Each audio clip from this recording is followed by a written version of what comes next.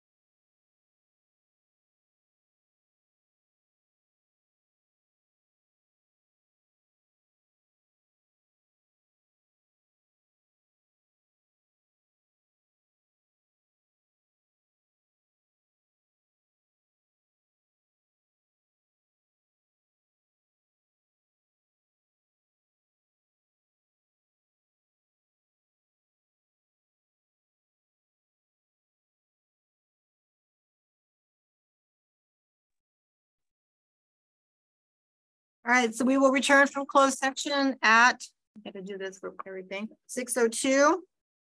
And reconvene into open session.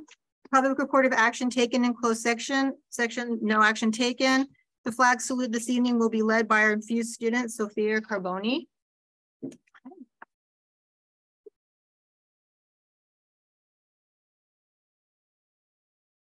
Good evening, board members, cabinet, and community members. My name is Sophia Carboni, and I am a sixth grade student from Live Oak Elementary School. We will begin tonight's meeting with the Pledge of Allegiance. Will you please stand for the flag salute? Place your right hand over your heart.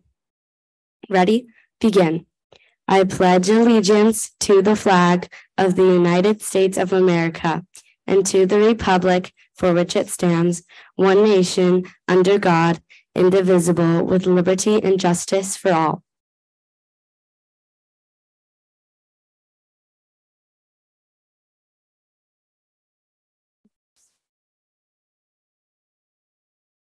Good evening. My name is James Curtis, and I'm a third grade student at Live Oak Elementary. We are excited to share a few great moments from last week's super summer camp at San Onofre School.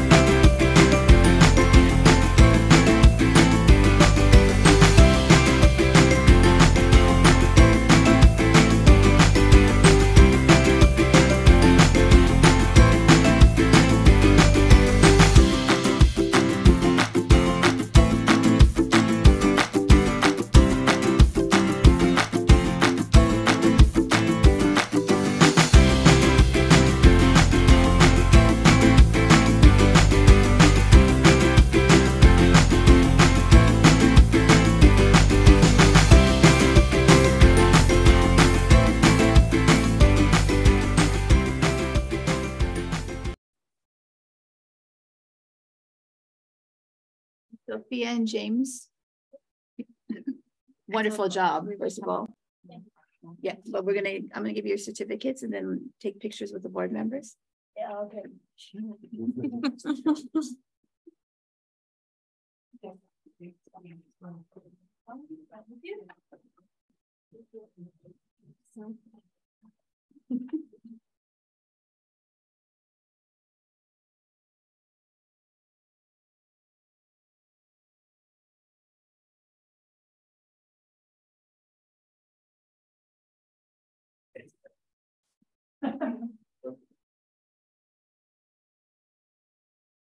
Good job. That's the hardest part. Posing for the picture.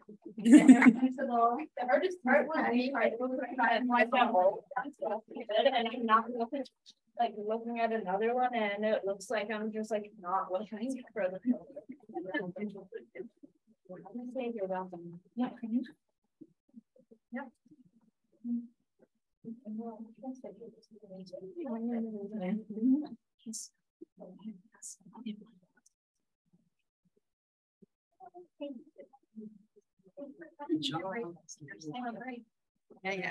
Thank you so much. Thank you. Thank you.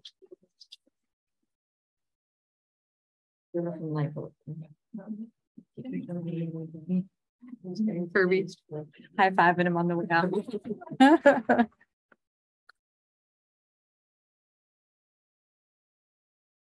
All right, we move to approve the minutes of the June 5th, 2023 regular meeting. It is recommended the governing board approve the minutes of the June 5th, 2023 regular meeting. Do I have a motion to approve? A motion to approve. Thank you. Do I have a second? I'll second. Thank you. Call for the vote.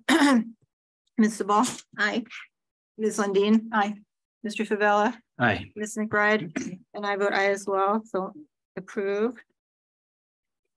That moves us to the hearing session. This is the portion of our meeting designated for comments from the board about matters not on the agenda, but within the subject matter jurisdiction of the board. Should individuals wish to comment on items on the present agenda, they may do so during this portion of the meeting or at the time the item is considered by the board. Comments are limited to 3 minutes with a maximum of 20 minutes allocated for a particular item or topic. While the Brown Act allows the board to hear issues within its jurisdiction from the public that are not on the agenda, it only allows the board to respond in a very limited manner, such as providing direction to staff. If the board were to have more than this type of brief discussion on an item not on the agenda, it could be a violation of the Brown Act's rules for posting the agenda. To address the governing board, please submit to the clerk of the board a completed speaker card prior to the start of the open session portion of the meeting. And Mr. Fidel, I'm sure we have cards. Thank you. We have a couple. And we'll start with Russ Beckley.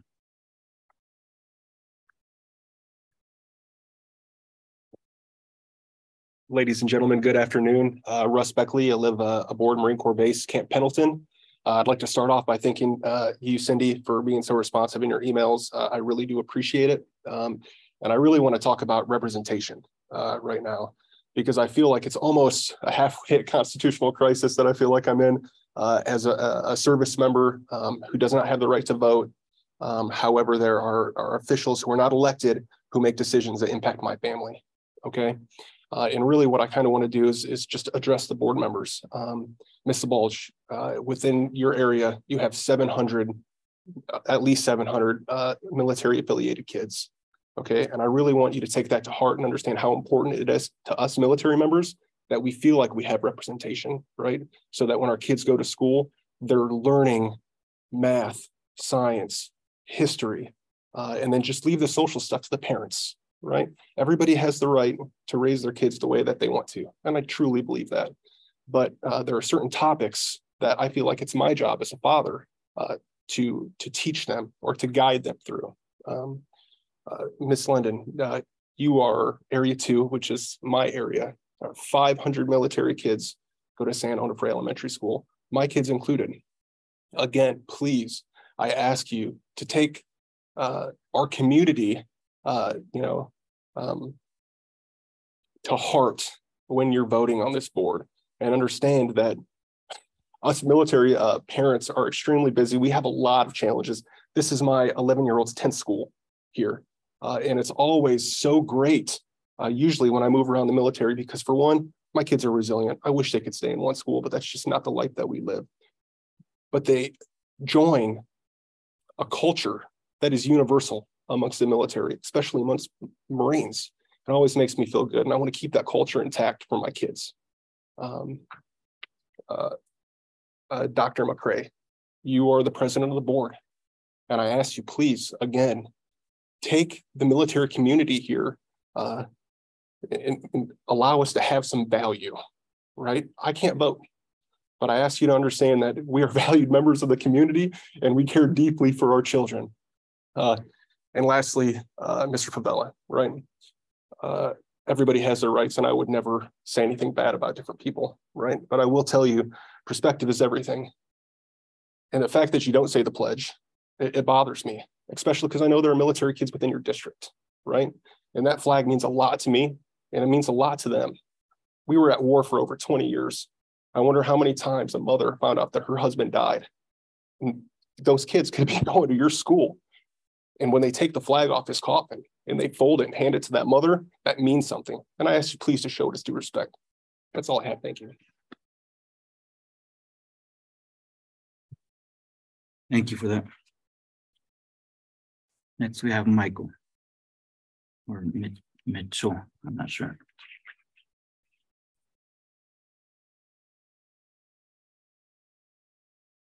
Greetings, board members.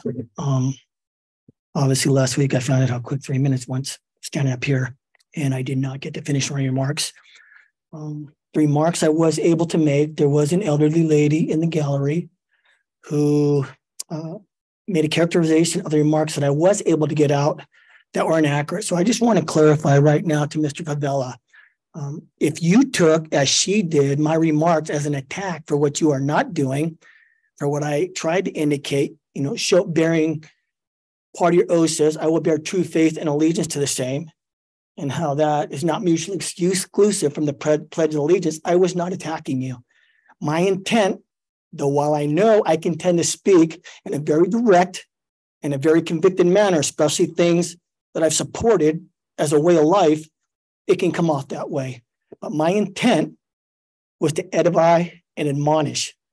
And none of those have a negative connotation. I know admonish isn't a word a lot of people use, but it simply means to urge or help somebody understand something that was forgotten, or to encourage them in a positive manner. Now, again, I know my speaking manner doesn't always convey that, but my true intent was to edify and admonish in a positive way. Again, I just think there's some things in our country we all should have a collective, simple perspective towards. The Pledge of Allegiance. That flag is a symbol of our country worldwide. There's nobody racing to get into the other 192 countries in this world the way they're coming to get here. So though we got things we need to work on, we're still doing it better than everybody else. And things like the pledge are something we should have collective agreement on. A simple act. Kids say it every day in the school classrooms. The young ones in K through 5, and the middle ones and the older ones. It's just a symbol. And it's also modeling the oath that you took here. I just don't think it's appropriate, or it's a good thing to model or to not model something that you take an oath. That's part of an oath. Again, they're not mutually exclusive. Your oath and saying the Pledge of Allegiance to that symbol of our nation.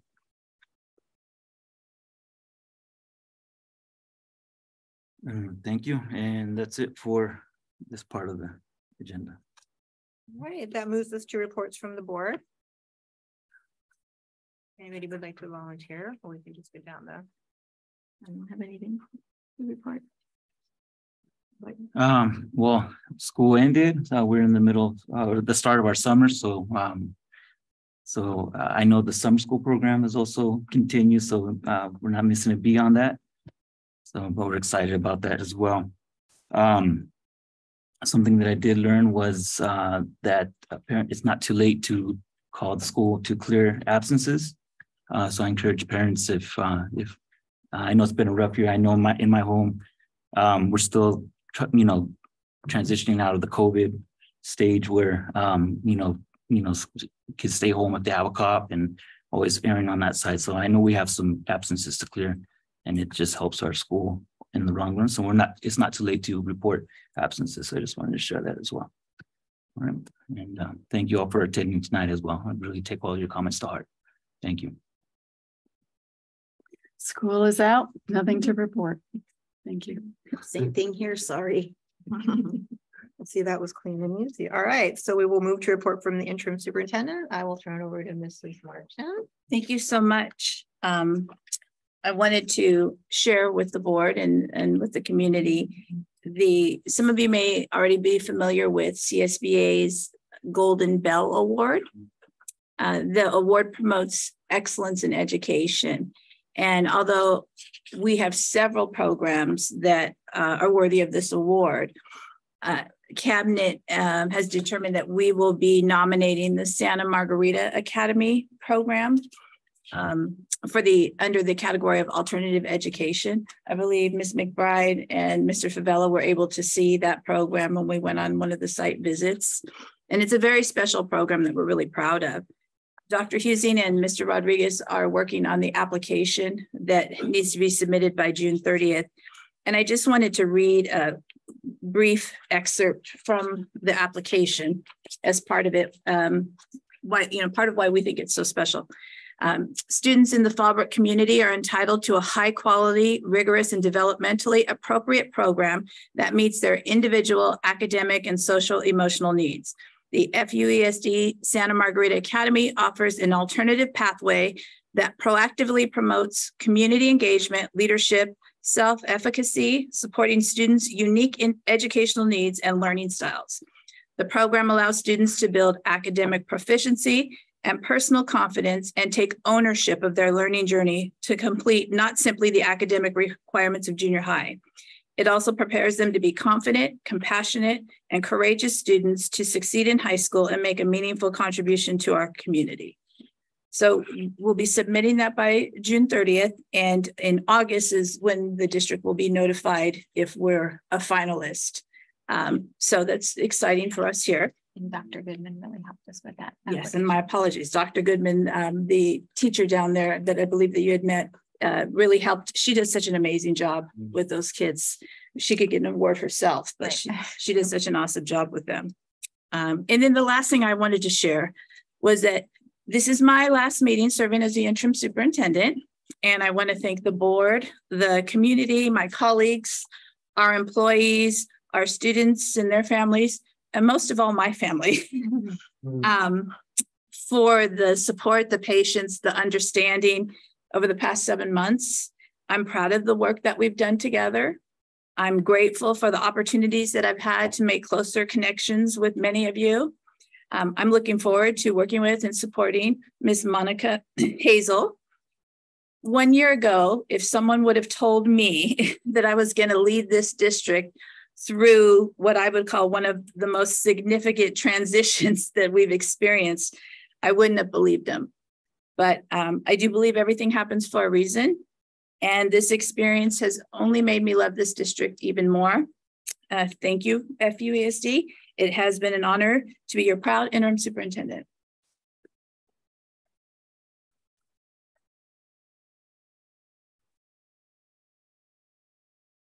Thank you, Mrs. Martin. Okay, that brings us to the first reading, board policy 9323, meeting conduct. We do have comments for that agenda item. Okay. And we'll go ahead and get started. Russell, come on up.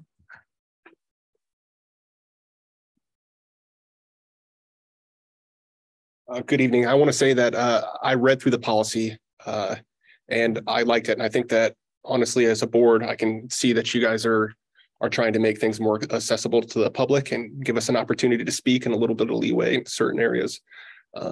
What I would ask is, like the gentleman over here mentioned at the last board meeting, I watched a lot of video and footage over the last year, and I see certain areas where, you know, things aren't necessarily consistent. Right. And I think consistency is extremely important, right? Because for one, it leads to less animosity amongst the community. And two, people know how to plan and what to expect. So though, you know, there's a new policy coming, I hope that it is whatever you guys decide on, it is applied firmly across all groups. That's one. Number two, when it comes to kind of meeting conduct, when I read through that agenda, sometimes like it helps me, but I could have a lot more questions than I have answers. So it's really hard for me to plan. So I asked, like, so for instance, in the future, I'm going to be speaking on the item about, I think, certified personnel or some of the hiring, right? But I'm sitting there thinking, you know, what are their job descriptions? You know, are these all new hires or are they rehires? So I have a lot of questions. And I think maybe adding certain things, not to make whoever's job harder than it already is, on there would allow the community to better understand and better plan so that we can provide you our input so you guys can make better decisions. That's all I have. Thank you. Thank you. Next, we have Michael.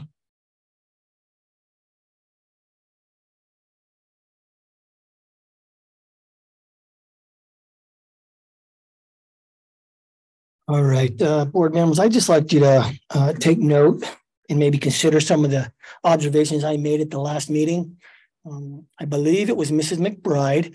At one point in the meeting, she suggested or remarked that, hey, we've had this item we've been discussing for months, and if you've been doing it for months in here, and again, I've been watching board meeting videos from last November forward. They've been discussing it for months, and then you all went into a discussion that lasted north of 35 minutes.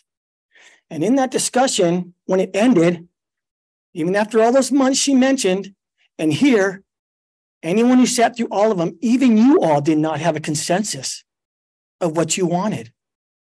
And one of the remarks that was made was by one board member was, I could be okay with 2 minutes, but if they get 3, don't give them more than that. The other thing that struck me is that you have a time limit that is not even divisible by 3. I gleaned from that discussion that you could change that. Why not make it 21 minutes per issue or 24 minutes? Because even if 6 people speak or 7 people speak, that 7th person is only going to get 1 minute. What I'm trying to point out here or illuminate here is that thoughts of going home, thoughts of the length of meetings should be the last consideration. When you are serving people of this community, you should be looking to give them everything they got. You need to not reflect on your duties as a board member, but assess your thoughts and opinions about being a board member. Because we come first. You are here for us. You are here for our kids. Personally, I don't see why someone has to talk for 1 3-minute segment or 2. If 4 people talk and 12 minutes have gone by and there's more, why not allow the gallery? If there's somebody in there to have additional remarks, get back up. Give the 21 minutes, give the 24 minutes. Or maybe if somebody is getting back up, then maybe stick to the 20 minutes. But again, my sense was that that time limit is something you have the authority to maybe manipulate a little bit. I'm just asking you to consider that when you're making these decisions, because 3 minutes is not enough. Again, you took north of 35 minutes after discussing it for months, and you still didn't have a consensus at the end of that board meeting. I'm just pointing out the office. Maybe sometimes I'm too much of a simpleton, but that's what I observed, and that was I put in my notes. Thank you. And that's it for that item. Thank you. Is there any discussion from the board? Questions, comments? About This item? board policy 9323. We don't have to. We can move on. I just wanted to say a couple of things because I appreciate Mrs. Martin's putting together some draft language for us, and we have talked about this a lot. And I wanted to get myself thinking about what my priorities were as I think about that. There are 2 goals I have. One is maximizing the public's access to the board and its proceedings. And 2, and I think these go together, support the efficient consideration of issues and maximize the opportunities to learn about our district through a variety of programs during our board meetings. So on one hand, input, on the other hand, also having a recognition that there are other issues and presentations we want to fit into an agenda, both for the public to hear about what the district is doing and for the board, so we can have a chance to hear from our school students or personnel about their perspective. And I know we're going to vote on it the next time. There are a couple of things in here I think are terrific. The remote participation, completing a form 8 hours prior to our meeting, 20-minute public comments request 30 minutes prior to the start of open session rather than the general meeting itself. I still have concerns about the issue of unlimited time for public input on any single agenda item, which could run us an hour and a half. So I look forward to our taking a vote on this at the next meeting. Any other comments? I want to thank Cindy for helping us work this out and helping us move this forward. I like what I'm seeing here. We definitely need to maximize opportunities for the public to give comment and be as welcoming as we can. So I like what I'm seeing here so far. I do want to clear up any notion that if there was any impression that, you know, there's just an urgency just to get out of here as soon as possible. I mean, I think that's a bit of, I just want to clear that up. Of course, we're here to serve the public, and the public deserves the right to speak on the issues. And so I'm all for that. I've been on the other side of the table as well. So I very much understand and appreciate that. I've always talked about just having efficient meetings, and efficient meetings doesn't necessarily mean that we limit comment from the public. It means that we show up here ready to, take a vote on matters and be to the point on our concerns and questions. So that's what I've been talking about in terms of efficiency And then when, that's what we owe to the public, right? So we don't spend more time than we need to on an item, so we can get our business done in a timely manner as well. I'm always keeping in mind that there's staff here that have been here in the morning, and they're going to show up tomorrow morning as well. So it's a balance here, but definitely we need to be a board that's open to the public and the comments. So I like what I'm seeing here. Mm-hmm. All right, that moves us to second reading and adoption, board policy 6158, independent study. It is recommended the governing board adopt board policy 6158, independent study as presented. Do I have a motion to approve? I would like to say something. Please. You have to have the motion first. I motion to approve. Thank you. Do I have a second? A second. Thank you. Okay, so this was originally adopted in 3/1 of 2005. It was revised in 9/1 of 2022.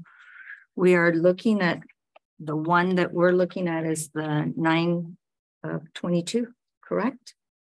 The draft there should be what we would want it to be. So I don't believe that's the Either one of those. It's not the original, it's not the revised of. that's it. I'm trying to look at your screen to see what you're looking at. Is that the one that was attached to the agenda? Yes. Then that is what the proposal would be. And once it's adopted, then the dates would change to say when, that was the last time that it was changed. So then if it was adopted tonight, it would then say adopted with June 20th, 2023. And this is the one that I asked if we could get what the differences are, because we're not able to tell what are we adding, what are we subtracting. So because I don't have that information, we don't have that information, I ask that we table this until that information is provided. I would just like to offer, this actually came about at the recommendation of our independent auditors who have come in and done an audit of our independent study program. And what they found was that there were some changes made to the law having to do with the time of COVID and what had to happen there. And this needs to be done by June 30th so we don't lose funding. Is really what it comes down to. It's a technicality. I'll also tell you that there's new law effective July 1, 2023. So this, it's a technicality. The year's already over. We've already run the program. This was a piece that they kept at Sacramento, kept changing what the rules and the laws were regarding independent study. So I don't want to discount what you're asking, Ms. McBride. I'm just saying in this case, if it's tabled, then the district would lose funds. Okay, so we got it so late. There's no time to have extra information, details on this. This is what I understand. Our auditors were just here at the end of May, I believe, that we're doing the audit for looking back. And that was actually early for them. They usually don't come until the fall, but as a preliminary check to make sure everything was in compliance. So that's why we needed to get it done this month.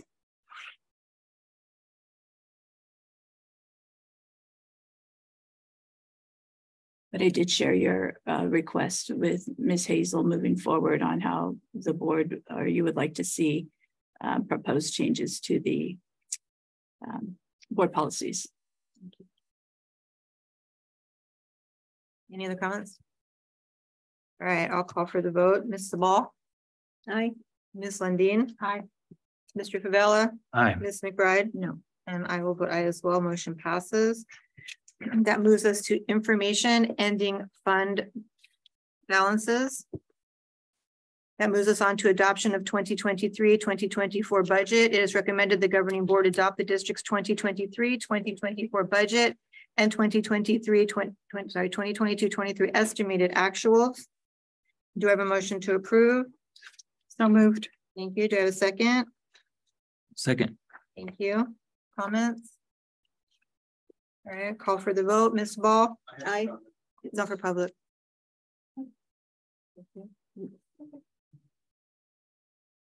Ms. Sabal? Aye. Ms. Lundin? Aye. Mr. Favela? Aye. Ms. McBride? Aye. And I vote aye as well. Motion passes. That moves us to action. We do have a comment for item 4.2. Okay. Thank you. I need to Sorry, you did have a card for that one as well. I'm sorry about that. Okay, thank you. It's in a different order. Okay, Sorry about that.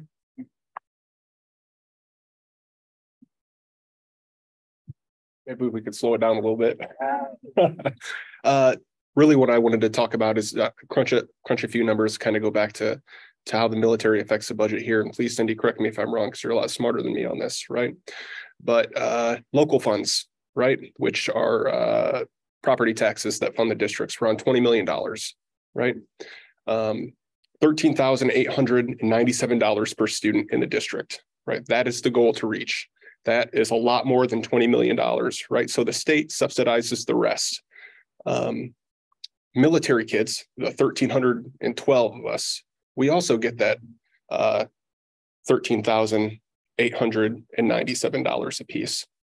But then on top of that, we do estimated taxes for base. And you guys get impact funds around $6 million, right? Which is actually on top of that. That's not less money that the state has to pay. That's on top of what you already get from the military being here. And then you count on the 80% of the funding for San Onofre Elementary School, which the district would have had to have paid, right? But Department of Defense Education Activity paid for 80% of it.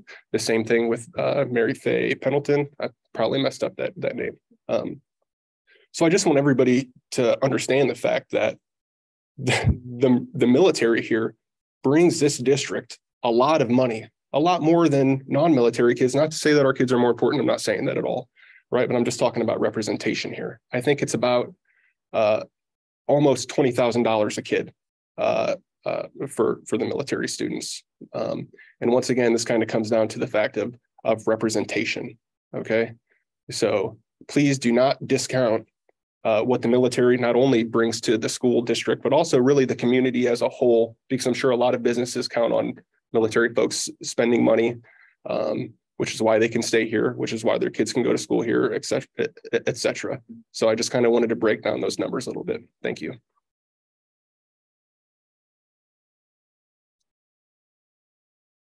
Okay, now I lost where do we all the cards and we did have a card from Russell for 6.1. Sorry. Oh no, okay, we're not there yet. Sorry. okay. Right. Okay, so we got our motion, we got our second, but we didn't vote, correct, Stephanie? You did vote. You did vote. Okay, so we're on action. Okay, thank you. Okay, so we're on action resolution number 14-2223 resolution regarding the education protection account. It is recommended the governing board adopt resolution number 14-2223 resolution regarding the education protection account. Do I have a motion to approve? Motion to approve. Thank you. Second. I'll second. Thank you. Any discussion? All right, call for the vote. Ms. Sabal. Aye. Ms. Lundeen. Aye. Mr. Favela. Aye. Ms. McBride. Aye. And I will vote aye as well. Motion passes. Thank you. Moving to 4, action annual fiscal resolutions for the 2023-2024 school year. It is recommended the governing board approve the listed resolution. So a motion to approve. Motion to approve. Thank you. Second. I second. Thank you. No discussion. Call for the vote. Ms. Saval. Aye. Ms. Lundeen. Aye. Mr. Favela. Aye. Ms. McBride. Aye. And I will vote aye as well. Thank you. Moving us down to educational services. Number 1, information presentation, annual report, California dashboard, local indicators. And I will turn it over to Mrs. Martin. And I'm going to be turning it over to Dr. Hussein, who's going to make a presentation. This presentation is required to be made, just like the LCAP had the public hearing and the presentation at the last meeting. It's required that this be done separately. And I will tell you that I don't want to say the wording, but sometimes it can be a little misleading because it'll say perhaps approval of, and this really is the board's acceptance of, because this is data and statistics. And so the numbers are what they are, but this is actually kind of certifying that this event took place at a regularly scheduled meeting on the agenda for the public and that they could comment. So I'm going to turn it over to Dr. Hissing. Absolutely. Thank you. So this evening, I have the pleasure to explain how we are meeting the local indicators here in the Fallbrook Union Elementary School District. So good evening, President Dr. McRae, board members, my fellow cabinet members, and members of the Fallbrook community joining us this evening. So the purpose of this presentation on behalf of Ed Services and the schools is to present our local performance indicators. This report has been prepared in reflection of the practices here in Fallbrook and in accordance with the State Board of Education approved standards of appropriate priority areas. So all local education agencies, so for example, Fallbrook Union Elementary School District, we are all required to do the following: annually measure our progress according to the priorities, and then report them at a board meeting. That's what we're doing tonight. And then sending that report to the State Board of Education. And then once those three things are done, then we have met our requirements. And then the information is published in the dashboard. So in California K-8 schools, we report on 4 state indicators. So we don't report on college attendance or graduation rates. And then in the academic indicators for the state requirements are broken into 2 categories, both English language arts and math. And that is why we talk about student progress in English language arts and math. Those are the required state requirements. But K-8 reports also on 5 local indicators. So you'll see that on the right-hand side of this graphic. So state indicators are color-coded and the local indicators are reported as either standard met or standard not met. State indicators are hard data. That's the SBAC scores, it's attendance, it's suspension rates, it's chronic absenteeism. But the state or our local indicators, that's soft data. That's our surveys, it's perception data, and teacher input. Each year, the district is required to look at that soft data and use a reflective tool to assess how we are doing in these areas and then set goals accordingly. That is the way we meet the indicator.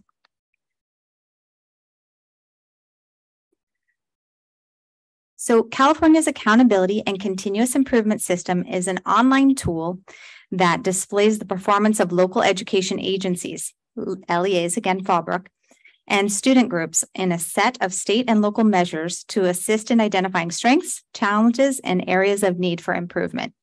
So just as a little bit of a review, as you know, the dashboard was actually paused for 2 years during COVID, and then it came back this year as a static display. And then next year, it will display our student results and our indicators that happened this year. It will display it next year, and it will be a growth progress monitoring. So this is what the report looked like back in 2018-19, and it was actually reflecting the 17-18 school year. And these are the color codings. And you remember the dashboard is measurement of progress year over year. So for example, the chronic absenteeism was in green, meaning that there wasn't very much chronic absenteeism and the district improved from the year prior. That's how you stay in either green or blue. You have to maintain and improve. And then this is what the dashboard shows this year. So this is a static display of the standards and the local indicators from 1 year only. That's why it's purple. So again, there's color because it's reflected year over year. And then it was a reset after COVID. And so it's a static display and it's 1 color only. But you'll notice that local indicators there are met. Okay, so I'm pleased to describe that in Fallbrook, we have met all of the local indicators. And again, we have to conduct the self-assessment and then we report the results. So we'll get into the standards. What are they? So the priority number 1 is basic services and conditions. And so this is just a summary from the report that was provided to you attached to the agenda for this evening, that Fallbrook has appropriately assigned teachers, provides access to standards-aligned instructional materials, and maintains safe and clean and functional school facilities. So all of that is under priority 1. Oh, sorry. Brian, you forgot to pass out the papers. They were collected. They were here. We had them. Oh, very good. Awesome. Okay. No, I was looking for it going, I could have sworn it was. No worries. Thanks. I don't know if Okay, I was wondering, what are you guys passing around there? Okay, so now we're going on to priority 2. Again, Fallbrook has met that priority. And this is the implementation of state academic standards. We are required as a California public school district to implement the state standards. And Fallbrook annually measures our student progress on implementing the state's academic standards. Okay, we're going to move on to priority 3. Priority 3 is parent engagement. And I know I spent a lot of time in the LCAP presentation explaining how much parental engagement we have, not only from surveys and LCAP meetings, but also from parent outreach, the coffees with the principal, the events in the evening, tying in our ELO program, and of course, back to school night and open house events. We also have this year reached out to parents to include participating in community events like Fallbrook Alayer and the Avocado Festival and Arts in the Park. Those are community activities that the Fallbrook Union Elementary School District joins in and helps along with. So we annually measure our progress in, number 1, building relationships between the schools and our families, building partnerships for student outcomes and building partnerships within the community, and also seeking input from parents so that we can make appropriate decisions. Moving on to priority 6, this is school climate. And we spend a lot of time understanding school climate, the trends, and that's because we know if students are healthy and happy at school, they can be the best learners possible. So FUESD administers local school climate surveys every year that provide valid measure of perceptions of school safety and connectedness, such as our Panorama Student Wellness Survey and the California Healthy Kids Survey. So notably, we did surveys also for parents and students, and my favorite response was that students feel safe at school and parents feel their students are safe at school. So our district summarized the data by grade span, and then we share that data during our LCAP engagement sessions. So we are able to present that when the principals hold the engagement sessions, and then it's useful data when we are talking about what our goals should be and not to include. And then moving on to priority 7, FUESD measures a broad course of study. So we measure this progress to the extent to which our students have access to and are enrolled in a broad course of study. That includes our adopted courses and the study of specific California education code that's required. But we also offer extension and choice in elementary programs. And we're really proud of the broad course of study that includes schools of choice, like our Fallbrook STEM Academy, like May Ellis Dual Immersion Program, and of course the Fallbrook Virtual Academy. Again, I've mentioned this before, and when you are in a district like Fallbrook and we have so many options, it's easy to say, well, that's just how it's done, but it's not done that way in many districts, and that's very unique for a small district like us to have so many options. We've also been able to include advancement for students in 7th and 8th grade. And I think if you participated in any of the promotion ceremonies, you saw our students who have completed their first year of high school math. So then when they go to high school, they get to advance to the next level of math. We're really excited about that. And that concludes our presentation. Of course, we have met the indicators, and I appreciate your time, and I'm available for questions.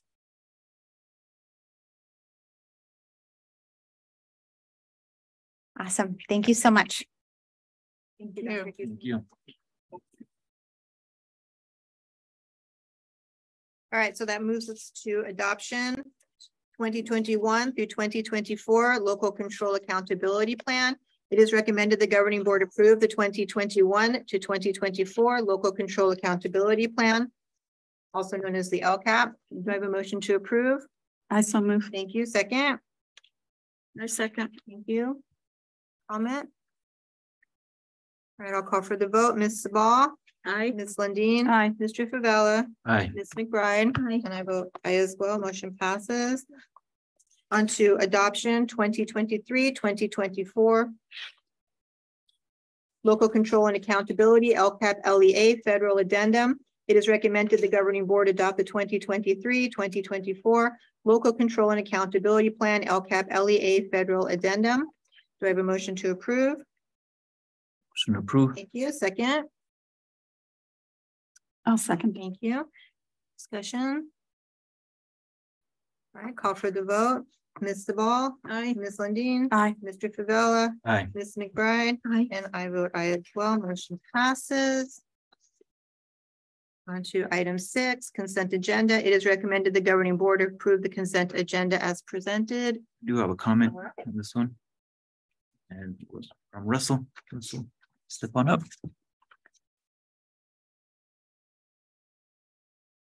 Hello, this is kind of what I was talking about earlier when I was looking through it, and it was kind of a list of new employees, it seemed like, social workers, school counselors, et cetera. And the other one had like bus drivers and other stuff. And I guess my concern is so for instance, with the presentation you just gave, ma'am, I looked at those hard numbers, which showed low for math, low for ELA.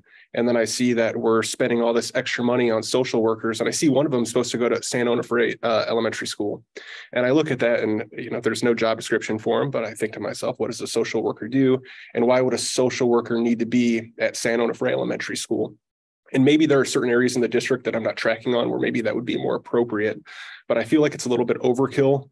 And, you know, for me, like if a child is having an issue, right, they go to see the school counselor's kind of there. And then if they find out that something, you know, immoral, unethical, or illegal is going on, at that point, they could contact, you know, other resources, the county, et cetera, who would then handle those issues.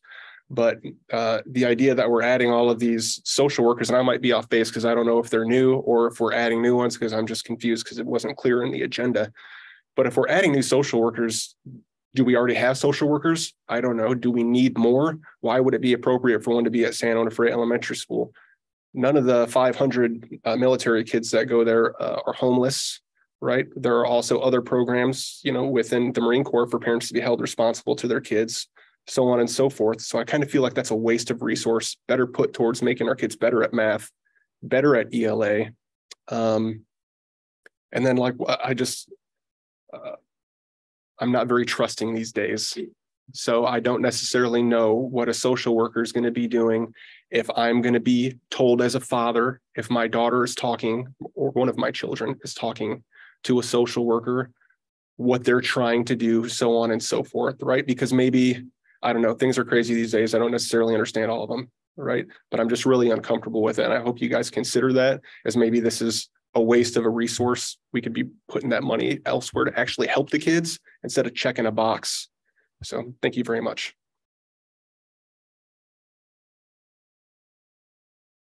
Comments or discussion?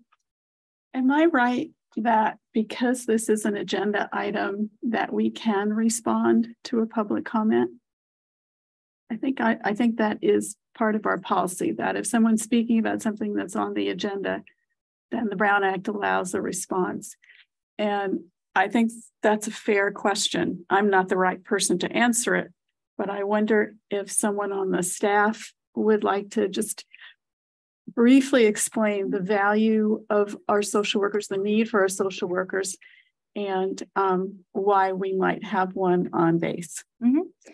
I can definitely provide additional information in a Friday report coming up, but I think it's also important to answer this plainly at this time. So when we are talking about the business that happens at a school, it is very different than what happens in maybe a doctor's office or a city social worker situation that maybe works with child protective services. At a school campus, counselors work in a school setting. So they work on student success in their classwork, in social skills and career choices. So career tech, so that they know what kind of things they want to study. So that's really the counselor role. And there's a whole association and a set of standards that the school counselors meet. And the school counselors will help with our tier 1 or our everybody gets tier support of our character development program, and they support that school wide. So one counselor for the school, whole school, and they support going in to do lessons in the classroom and then support the school wide goals for how students behave on the playground and how we mitigate problems moving forward. A social worker works kind of dovetailed hand in hand with the school, but in a different realm.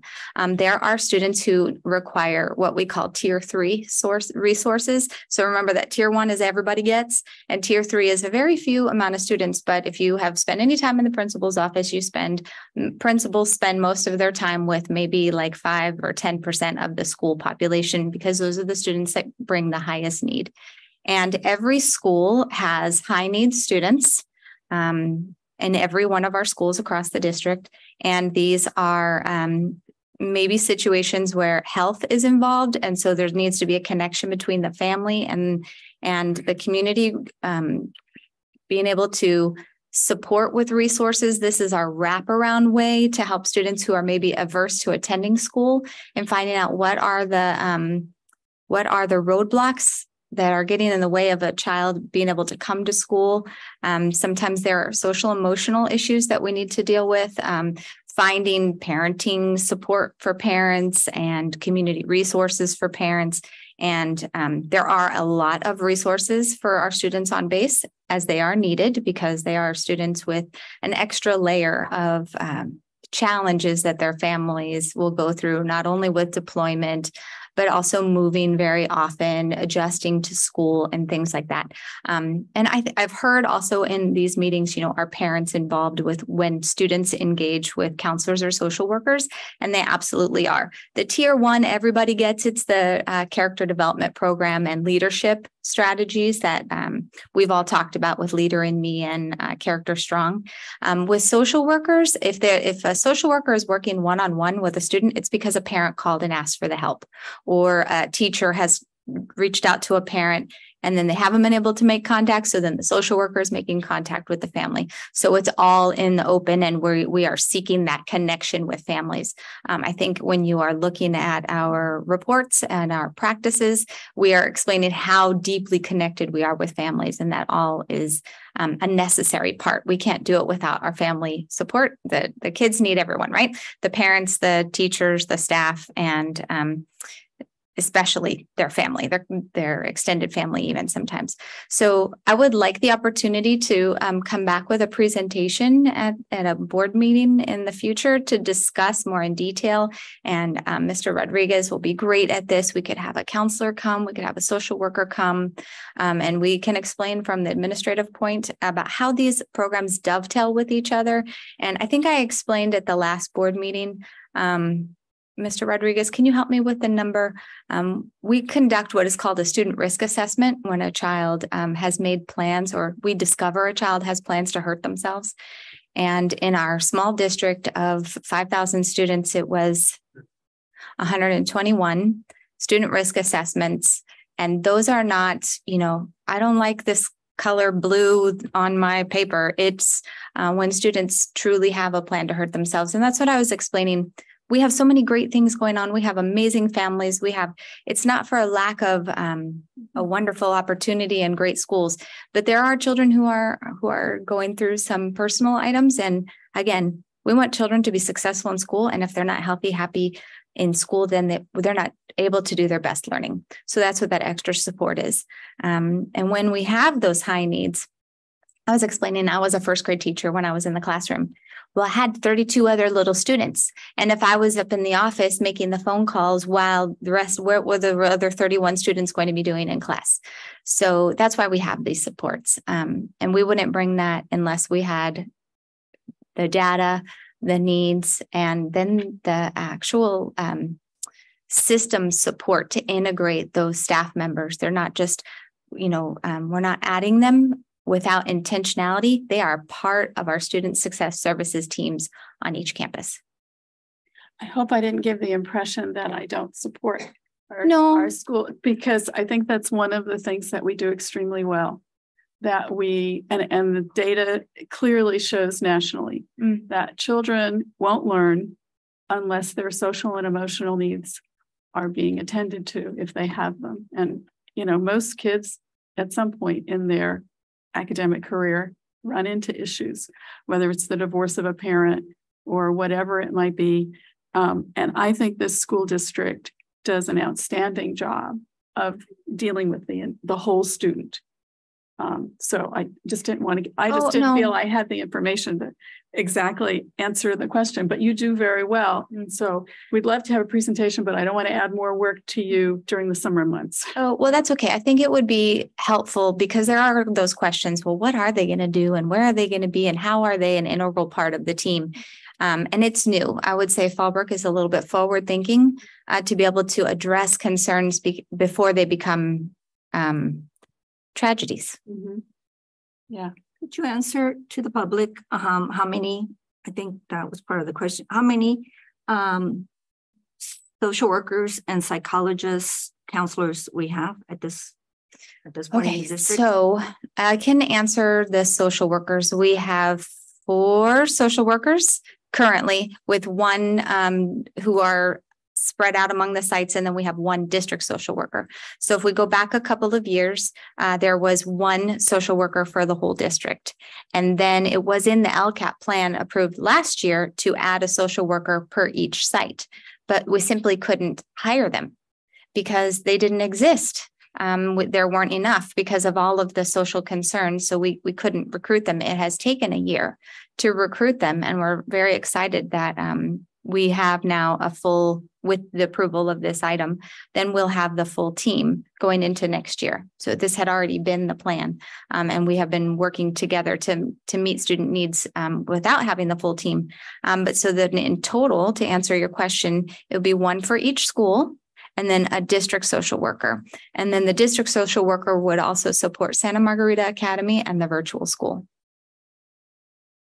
So the counselors and the okay, how many counselors? We have 1 counselor at each of our elementary sites. We have 2 counselors at Potter Junior High and 2 counselors at Sano and Mary Fay.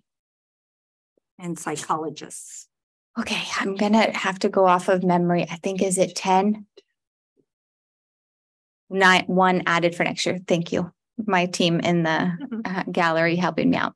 So, and psychologists in the educational setting are truly to assist with special ed. So that's why my special ed team back here is answering, because they're part of the special education evaluation of students. So there are psychoeducational assessments that each child that enters into special ed are given, and then every triennial, so every 3 years, they're reassessed. And so our psychologists across the district have a caseload, and caseloads are anywhere between 90 and 120 students on each of their caseloads. And so they meet with the students annually, they participate in the students' annual individual education plan meeting, and then they give and prepare those assessments and reports for eligibility for special education. Okay, so what I'm counting is 5 social workers, 11 counselors, and 10 psychologists. And that's the information that I got. So, and we're being asked to add 3 more social workers and 2 more counselors. Okay, so the added counselors are, 1 is, and correct me if I'm wrong, I think 1 is to cover a year-long leave.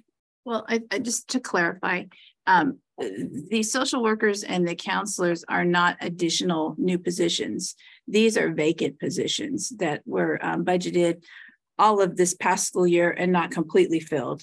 And then part of the LCAP and moving forward. So they were vacant, they were never filled, but I wouldn't necessarily call them ads because the intention was that each school would always have one. We just couldn't find them. The ad is the psychologist, which I know can sound a little daunting, like but it's a completely different psychology service. My son saw that for when he was assessed for speech and to make sure there was no other learning disability going on, and that was it. So that was the extent of the psychology work there. The counselors that we have, again, those are existing positions that these are, I don't know off the top of my head, but either are replacements for people that have left, or in this case, we have 1 counselor who's on a military leave, and to be supportive of that he needs to be granted his leave, but the school then is without a counselor during that time. And we have a couple of maternity leaves, but they're not necessarily additional. It's almost like having a substitute teacher for somebody that's out. It's just so highly specialized that they get added for that period of time versus a day-to-day person. And I do remember reading that for the counselors, they were replacing one military leave and one Maternity. maternity leave. Right, right. The social workers but the social workers, I understand, are new additions. At least there was. We have five social workers, and these would be added, so a total of 8. This past year, the social workers had to split their assignment. So instead of one at a school, they were, 50% at this school, 50%, or I shouldn't say 50-50, but they were split between multiple school sites. So this is again to have the one at each school site that was included in the budget at the beginning of this past year. And as Dr. Houston explained, and I believe the job descriptions are on our website, aren't they? So I think the job descriptions for all of these are on the district's website under human resources. So they're accessible to the public. But again, I think education needs to kind of keep up with the times, because we hear social worker and think there's a problem that involves child protective services or some of the other concerns that somebody might have. And it's a different role. It's not that same, a child's being abused and we need, a social worker coming in and intervening. But again, this would just get us staff to where we had hoped to be this time last year. But they are new people that are being added into existing vacant positions. Mm-hmm. One other point is that I have checked with other districts that are much bigger than ours, and they don't have this many. So combination of social workers, counselors, and psychiatrists. So the question is, why our small district needs so many, where that money could be used for my point before in the past has been, why can't we take some of this money and instead put it towards making, bringing in maybe teacher assistants to help during school, more information, more academic stuff to build up the academics that is so low in our district for the students. Money is huge here, $100 million budget, and yet we still don't have children proficient, as I pointed out at the last meeting, even according to your presentation, Dr. Husing, we're still under 50th percentile, even though we went up maybe 7 points here, 8 points there. It still was in, for math, if I remember correctly, it was anywhere between 20% and 30-some%. For EL was like 30-some% to 40-some%, still under 50th percentile. So for me, I would like to see that kind of money put towards getting those academics up, the math and the reading. Priority to me is the reading, because even with the math, a lot of them are word problems. So they have to be proficient in reading. And from statistics, we understand that if children are not proficient by 3rd grade, they're behind. They either takes them a long time or they may never catch up. So I certainly wouldn't want this to sound like a blanket statement, but I think this is one part of a strategy to know that if a student is not reading, what's the reason behind it? Is it as simple as hiring an aide in the classroom or, additional intervention support? Because we certainly do. We do have a ton of intervention support as well at our schools. But is there something more that it's the work and the specialist of a social worker or a counselor to help identify the issue that's really the root cause why they're not learning to read by 3rd grade, if that's the problem, or, their math scores aren't where they need to be. This is a part of the big, I don't think there's a one size fits all answer to how to solve the problem. I think it's multi-layered and a combination of several different things. Again, I don't know the districts that are their size, and I would say that they were probably in the same boat we were in, which was they couldn't find the people. Didn't mean they didn't want them or they didn't have the positions there. They just simply couldn't find them. Having said that, this is what's in the LCAP, which you all just approved.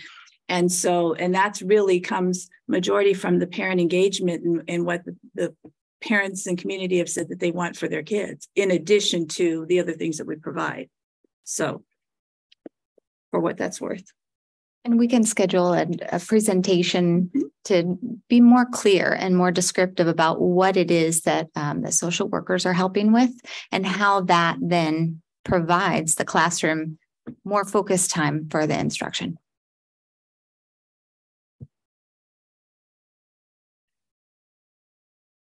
All right, call for the vote. We need motion. Oh, we didn't do the, oh, sorry. Do I have a motion to approve? I'll move. Thank you. Second.